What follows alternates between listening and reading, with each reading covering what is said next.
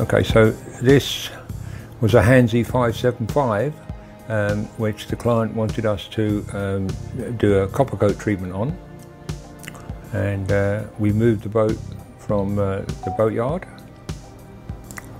for lift out. As is common with larger yachts, very often the backstay has to be slackened off to enable the travel lift to lift the boat safely, which is what we did. There's no danger.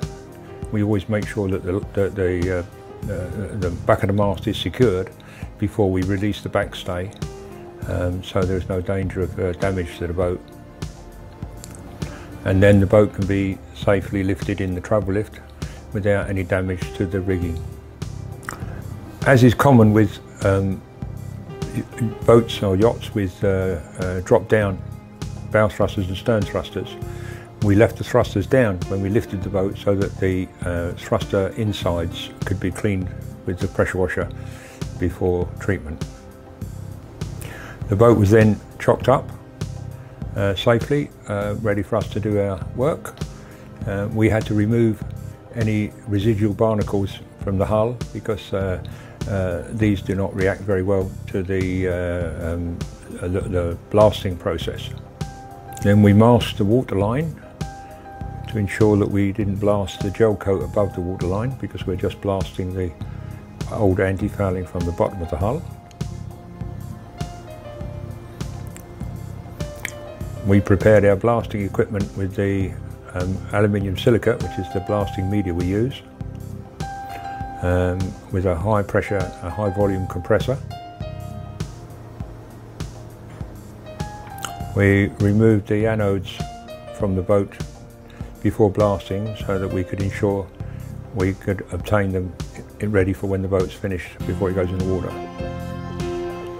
We then have to sheet the boat up with plastic to contain the dust when we're blasting the boat.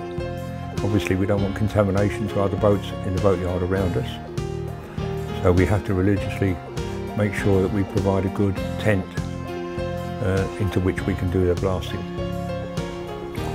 Once the boat is fully covered with the plastic tent, we can then secure it to the ground, begin the blasting process.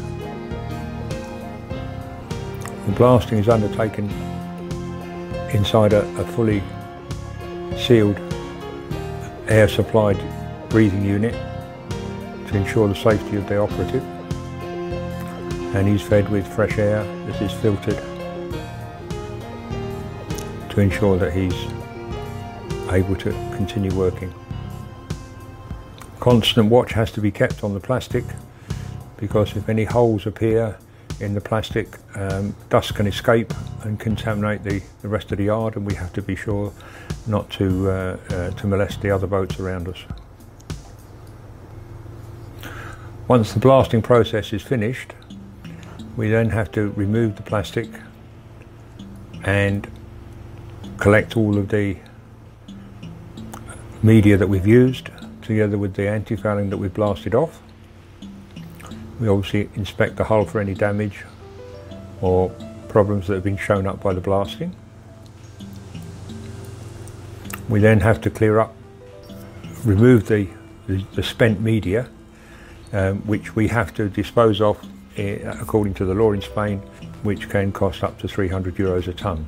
We then start the priming process. The keel of the boat needed some extra work, and we agreed with the owner that we would put several layers more epoxy primer on the keel to ensure that it was well insulated before applying the Coppercoat. We also applied 2 coats of epoxy primer to the hull before we applied the Coppercoat, just to make sure that the hull was properly secured. The first coat of Coppercoat, when it's applied, always looks very thin, but it's not something to worry about, because the whole process of Coppercoat is that you need to build up the 4 or 5 layers to get the required amount of Coppercoat per square metre onto the boat. and it's better to apply it in thinner layers rather than heavier layers. After the second and third coat, it starts to look much more solid and not so thin. And then with the fifth coat, the treatment is complete. It's only ever possible to mix 1 litre of Coppercoat at a time because of the drying time, and so we have to be constantly mixing and making sure that everything is fresh before it's applied. Areas that are not easy to get to with a roller are applied by brush. This is the 5th coat going on now for the completion of the process, and all of the 5 coats were applied in the same day, which is, they have to be with Coppercoat because Coppercoat needs to bond. All of the layers of Coppercoat need to bond to each other to make a secure and long-term treatment for the hull. The propeller was treated with prop speed, which is a 2-year anti-fouling, silicon-based anti-fouling for propellers, especially for propellers, and a new anode was fitted to the propeller at the same time. We were then asked to polish the hull, and as you can see, the grey gel coat finish of the hull was quite matte, and the polishing has done a very good job in bringing it up to a nice shiny finish, similar to the factory finish that you would have got when the boat was new. The finished job with the propeller, the hull, new anodes. We actually fitted new underwater lights for the owner as well, and changed some of the seacocks. Once the treatment's finished, before the boat is relaunched after 3 days drying, the Coppercoat needs to be activated, which basically means that we need to remove the shiny surface. Boat is relaunched.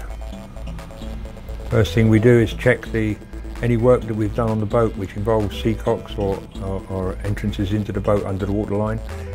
We always check those when the boat goes in the water first, while it's still suspended, to make sure that there are no problems or errors.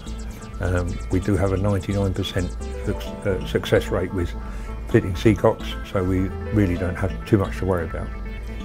The owner was present at the relaunch with his family, and he was very happy with the finish that was achieved with the boat and the work we'd done. The boat was relaunched, the backstay was reinstated, so the boat was safe.